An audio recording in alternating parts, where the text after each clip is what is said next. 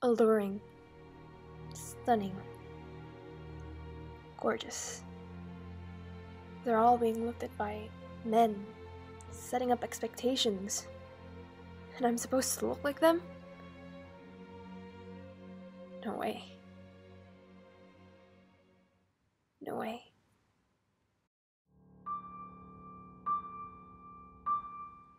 It's all through the lens of men. Everything they see, we see. Their point of view. Their eyes lingering on women. Their sexual desires. There's a word for it. Scopophilia. Sexual pleasure that comes from watching someone being exposed. In this case, men watching women.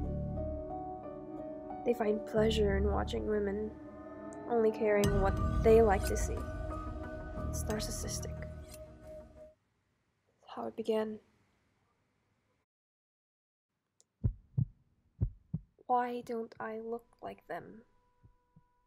I'm supposed to look like them.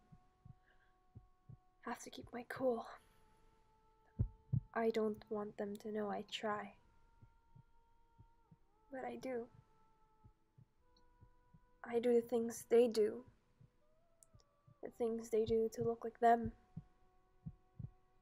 Never be good enough. I just want to be seen. Why won't they look at me? I try, and I try. I'm so hideous. At times they might glance at me, and I smile. But I remember what I look like. And I know I am never going to be enough.